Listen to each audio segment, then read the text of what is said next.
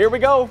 Michigan and Washington. It'll be a battle of two really, really good quarterbacks. The Huskies, Michael Penix Jr. was the Heisman runner-up. J.J. McCarthy, he's 26-1 as a starter at U of M.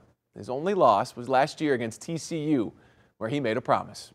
Fought our hearts out. There's a lot of things that we could have done better. Can't wait to watch the tape, but we'll be back, and I promise that. We have watched you look at Georgia celebrate. We've watched you watch TCU celebrate. Yeah. You've made a promise to be back.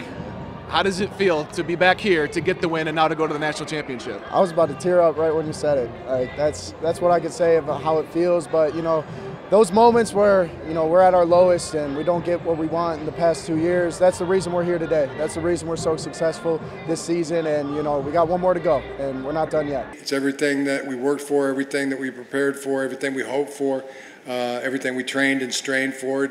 And the team just was not going to be denied. I think the last quarterback to win in overtime against Alabama was none other than Tom Brady. And I've said it before, but this is right here. This is the greatest quarterback in University of Michigan football, college football history. Got a long way to go to get where Tom Brady eventually got to, which is the GOAT. I mean, he's lapped the field when it comes to that. But in a college career, there's been nobody at Michigan better than JJ.